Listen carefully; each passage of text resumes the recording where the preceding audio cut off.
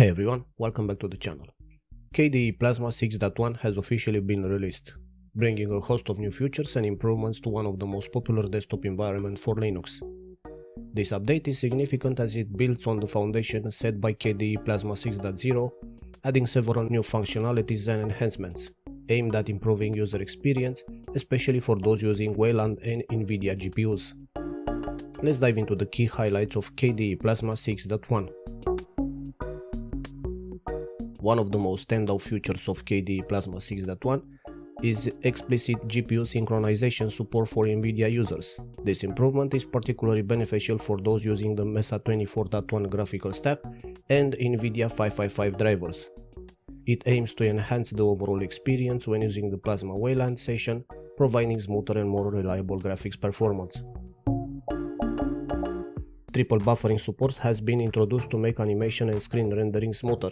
This feature is particularly significant for Wayland users, as it aims to bring the performance up to the level of X11 session, which already utilizes triple buffering.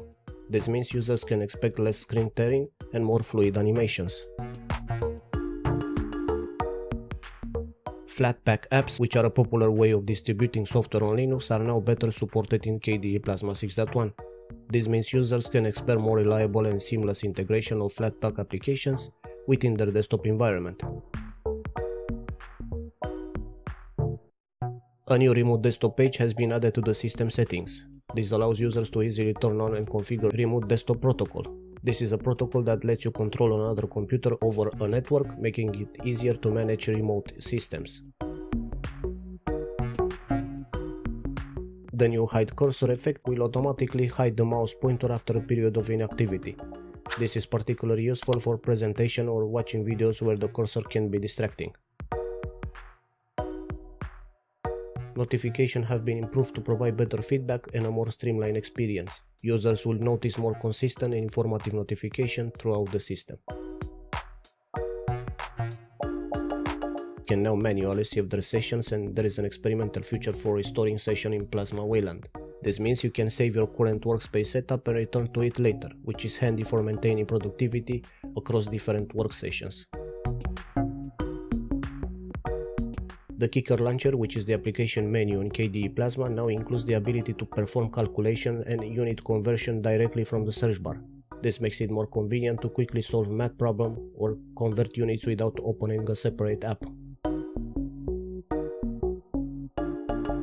Support for WireGuard VPNs has been enhanced. WireGuard is known for its simplicity and high performance, making it a popular choice for secure network connections. This new feature is enabled by default, allowing users to shake their mouse to quickly locate the cursor. This can be a lifesaver if you frequently lose track of the cursor on a large or high-resolution display. For users with laptops that have RGB backlight keyboards, the backlight color can now sync with the active accent color on the desktop. This adds a touch of customization and coherence to the overall look of the system. The Plasma Discover Graphical Package Manager now allows for manual updates of Snap applications. Snap is another popular packaging system for distributing Linux software, and this addition provides more control over when and how these apps are updated. Screens can now be woken up using a stylus, which is particularly useful for touchscreen devices and tablets. When dragging windows around the screen, the cursor icon has been improved for better visual feedback. The custom accent color feature has been enhanced, allowing for more personalized options. Users can now better match their desktop look and feel to their personal preferences. A new zoom out effect has been added to Plasma Edit mode. This visual enhancement makes it easier to manage desktop widgets and panels. The screen locker can now be configured to unlock without requiring a password. This can be useful in secure environment where quick access is needed without compromising security.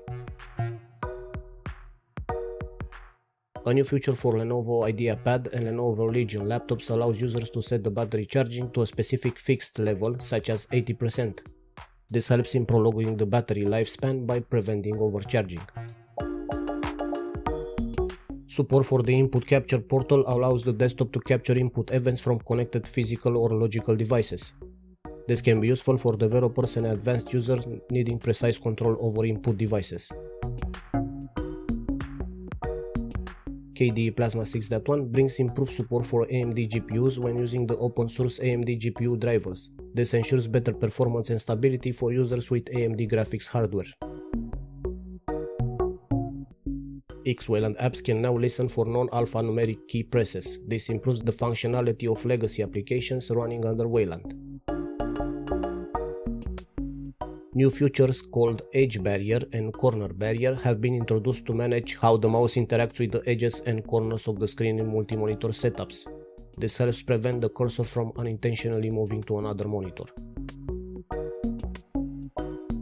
The navigation bar of the web browser widget can now be hidden, providing a cleaner look and more screen space for content.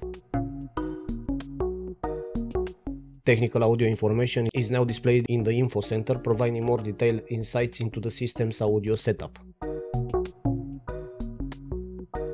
Keyrunner search results now prioritize system settings page, making it easier to find and adjust system configurations.